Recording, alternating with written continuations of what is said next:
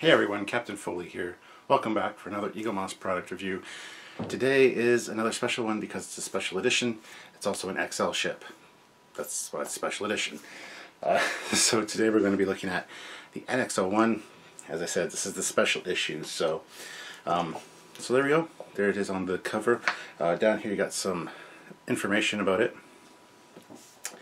NX class launched 2151. Phase cannons and polarized hull plating. So nothing new. I gotta remember, this is the special edition one, so there's already been a magazine done for the smaller, regular sized Eaglemoss. So this one will have different information in it than that one. So as we open it up, of course you got the standard how to put it on the stand over there.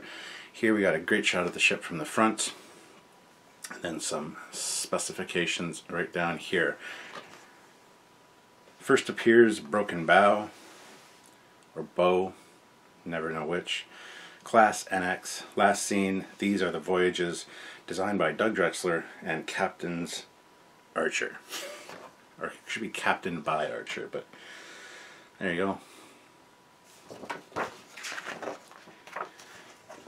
So, this talks about first steps. Enterprise took Star Trek back to its beginnings in an attempt to offer the franchise a chance to renew itself.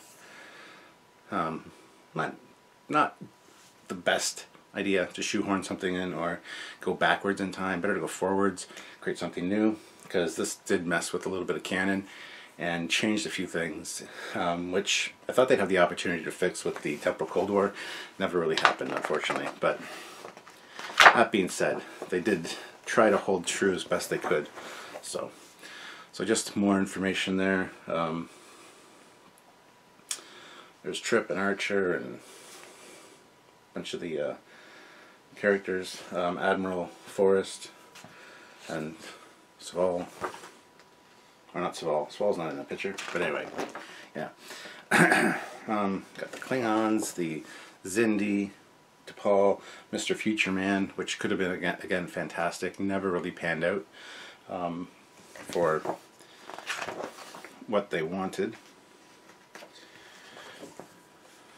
There's Archer in his spacesuit. You got Malcolm, you got the Enterprise right there in dry dock, and one of the shuttle pods. So just the casting of Enterprise, you'll find a lot with a lot of these special editions, like the special issue Voyager. They would do like a cast breakdown, character and actors. So you got Archer, T'Pol, Trip,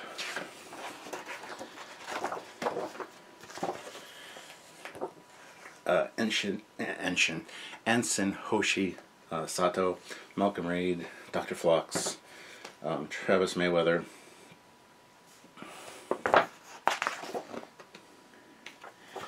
and then making it real. Here it says, a new ship and a new time period gave the Star Trek production team the chance to reinvent everything. Again, not the best idea, not the worst by any means, but not the greatest. You got some sketches of sickbay, the engineering room. I really like the engineering room in the NX-01, especially how it, like, you can see it feeding out to each pylon. That was cool. Then we got the shuttle bay, again a very important part of Enterprise because the shuttle pods were the main form of transportation, not so much the transporter right away. So that's great. Got the bridge, and then Suliban, an alien lady. And again, the Suliban Helix or Nexus or whatever it was. And on the back, you got a picture of the NX-01 from the top. Great ship. Not my favorite Enterprise by any stretch, and not my favorite design by any stretch, but still a fantastic design. And it's good to actually get to talk to Doug about these kind of things and hear all the thought that went into this. So that's it for the magazine, guys. Moving to the box, it's the standard special edition box. You got the nice picture of the model on the front there, Enterprise NX-01. On the side you got the standard Star Trek logo. On this side you've got the Voyager, TNG, Deep Space Nine, and Enterprise logos. And then just that's the rest of the box. So again, the box makes a great display piece on its own on a top shelf or something. You have it like this. You can put the model on top of it if you want, but if you don't have room to take the model out, you can always display the box as is. These special edition boxes are really fantastic for that. Great photos on the cover on the front, top of the box. But let's get into it.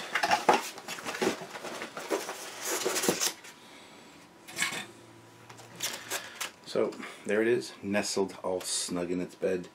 And I gotta say, at first glance it looks really good. I haven't had a chance to take this out and look at it, so I'm excited to do so. So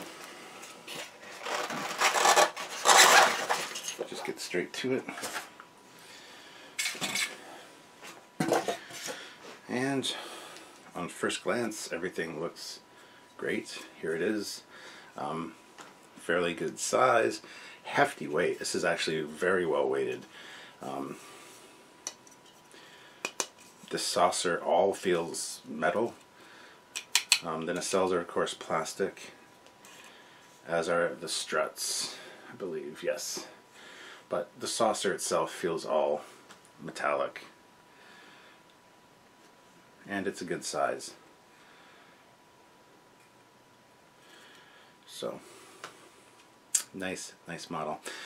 Let's take a look at it.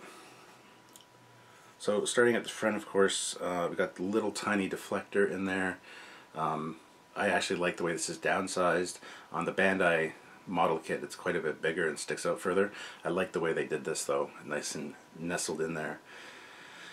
Not a lot of detail there, of course, though.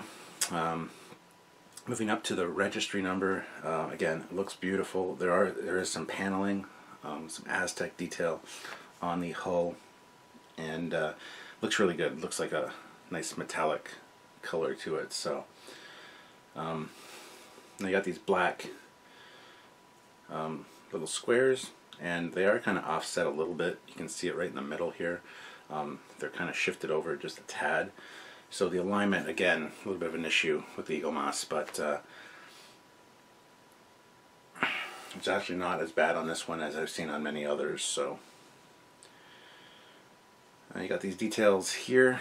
Again, nice little red and yellow markings and striping going down to the running lights on each side.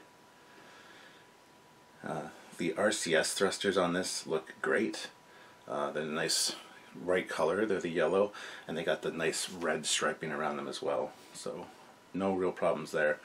On the edge, you can see the windows. There are no paint issues because they aren't painted.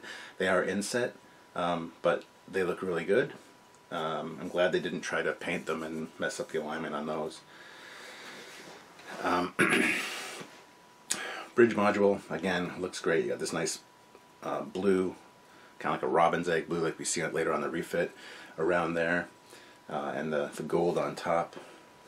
Just a nice overall bridge, and like probably BC deck. It looks more like just like a B deck actually, but on the Constitution class it's called the BC deck, the two decks under the bridge. So obviously because A, B, C, or 1, 2, 3. A, B, C, 1, 2, 3. Sorry. Back here you got the impulse engines. They're a nice gray color. Again, look great. Here is the shuttle bay, or the shuttle bays. Not really shuttle bays, they're more like cargo bays. Or this is where the warp core slides into, as Doug says in the center there. But there are two doors on each side of it for cargo and equipment, I would assume. So those are there. Not a lot of detail in there, but for the size it looks good. Can't really complain. Now if you go to the bottom of the saucer section here, again, a lot of great details. You got the same kind of yellow and red markings here, right beside the NX-01, and NX-01 on the other side as well. Same kind of Aztecing and paint detail with the windows. Again, maybe a little bit of an alignment issue, but not too bad. Up here you've got this nice detail, which is centered very nicely on there, so They actually did a good job there. Moving back to the planetary sensor dome, it's got like this faded yellow around the ring of it, which I think looks fantastic. It's not too sharp, too crisp. It's kind of like a nice faded, melded color. So I think that looks really great as it is. I gotta give them kudos for that. That's a nice paint detail, for sure. Moving back, you got the shuttle pod launch doors. There's all 4 of them there. Again, not a lot of detail. They aren't numbered or anything, but they do have the red markings around them, which is a nice touch. Moving back to the warp sustainer crystal, because it's not an impulse crystal like it is on the refit. This is called the warp sustainer crystal. It's to sustain warp speed once they get to the speed, right? So that module is actually quite detailed and very nice in its appearance, from the front as well as the back. Lots of great detail. On the bottom, you got some different coloring and painting on it. Again, looks super fantastic. This is just, it's such a nice sized model. The details really shine through on this. So the pontoons, or the whatever you want to call them, the struts, again, have a little bit of Aztecing, not as much as the saucer, but there's markings all the way up on the upper facing saucer, as well as the black markings as well. So some great detail right in there. Flip them over, they got the same thing on the other side as well. They're lacking the silver detailing at the front of the strut like it is on top, but the black markings on the back are the same. The nacelles are really, really, really nice on this. Again, you hold it up to the light, the way the light shines through, they look like they're glowing, the blue elements. Probably some of the best done nacelles I've seen from Eaglemoss. Same with the Bizarre collectors. In the proper lighting, they just glow really nicely. So a lot of nice detail there. Front and back of the nacelle, lots of fantastic detail. Just looks really nice. The nacelles on this are amazing. This is probably one of the nicest special editions ships I've seen. I was reluctant to get this. I didn't want to order it at first, but finally decided I should, because I've reviewed a lot of the other ones, and this is the first of the Enterprises, so it's one that needs to be in the collection. So overall, it's a great piece. Even got these details here, which I forget what they are. We've done videos on this ship with Doug, many videos, so go check them out. Just type in Trekyards, NX-01, Doug Drexler, into the YouTube search engine. You'll find a bunch of videos. Go watch them. They're very informative, and Doug is a fun guy. So, but yeah, they got this detail here, and so overall, just a lot of nice paint details. It looks great as a cohesive piece. The running lights on the back of the nacelles, again, are painted really nicely. So are the ones on the saucer. So those really kind of bring this piece together. Just because the detail is so nice on it. Same with the bottom. There's no real complaints. The misalignment issues are very minimal on this. They're even, I wouldn't say non-existent, but it's damn close. Way better than a lot of the other ones that they've done. So, but there it is, guys, and it's a great size. As you can see, it's bigger than my hand, bigger than my face. Yeah, I'm doing this. It's really weird. But anyway, so it is time now to head on over to the stand over there, check it out on the stand, finish up this video, and call it a wrap. So let's head on over. Warp 5, because this is like a Warp 5 ship. That's all a big deal and stuff. Alright guys, this one's being filmed a little bit later in the day, so you get the sun shining in on the model, which for this one is great, because you can really see those details pop on this thing. It's such a great piece.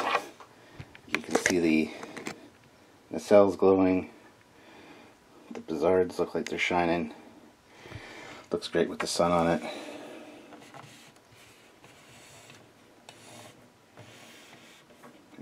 course the stand nestles in nice there, and it's fine because a little bit lack of detail that was back there is covered up. But overall, great looking little ship. So, and it's the same thing on a lower shelf. This looks great on a low shelf. The top view of this thing is really nice. So you can't really go wrong with it having it on a lower shelf, like at all. Put it on an eye level shelf. I'm not a fan of this ship from the side. I'm just not. It's missing something. Some angles it looks really great, like that or that. Oh. Careful with the stand. It's not, it doesn't slot in there super great. It's not snug fit, so if you're wiggling it around, it will pop off. So be conscious of that. Be mindful of it. But yeah, on an eye level shelf, you get some nice views of it if you're into that kind of thing. And then if you put it up high, again, some really nice views of it, especially with the sun behind it. That looks really nice. But so yeah, it looks great on a bunch of different shelves, adjust shelf heights. Definitely a good one to add to your XL collection. And guys, the XLs, the special editions or the special issues aren't available for our discount, unfortunately. But if you want to go to the Eaglemoss site, click the link down below, head on over there, pick up a bunch of stuff, throw it in your cart. The discount code will apply to some of it, not all of it. The XLs, unfortunately, are exempt as our shop exclusives. But the regular ones, if you use the discount code Trekyards at checkout, you'll save yourself some money, and it helps out the channel, and it helps you guys out as well. So please by all means, go do that. So yeah, I would highly recommend this one. It is a stunning model. Like I said, one of the best XL ones that I've seen. I do love the way those nacelles glow. They look really good. So, anyway guys, please like the video, subscribe to the channels, and don't forget to check out other videos by us as well. So until next time guys, I'm Captain Foley. See you in the future. Bye-bye.